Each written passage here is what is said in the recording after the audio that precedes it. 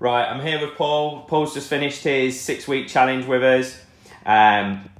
He's just had his photos taken, and I'm sure he'll explain his experience of what he's done and how he started. And he's another busy professional that we work with, and I think he knows the importance of what it is to look after himself. So I'll let Paul explain a bit about where he started up before he came to us.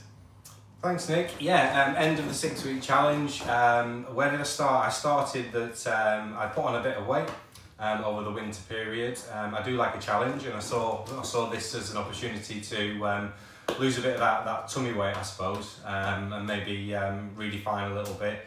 I run a lot, so I also wanted to increase my fitness generally.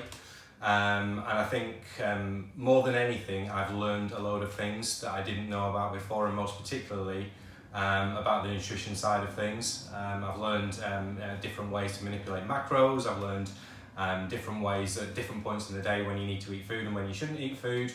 I've learned what does and doesn't work for me. The results have been really, really impressive. I feel different. I feel my muscles more defined.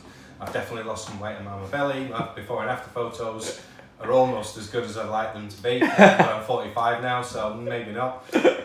So yeah, I'm definitely fitter. I feel that I'm able to really push myself a little bit harder when I'm in the gym. My running's improved, and all around I think I just generally feel and look a bit better than I did before in just 6 weeks. So it's been fantastic. The gym sessions have been brilliant, the trainings have been brilliant, met some great people. It's just been a really great experience. So thank you, Nick, and thank you, BTT. Thank you very much. Cheers, Paul.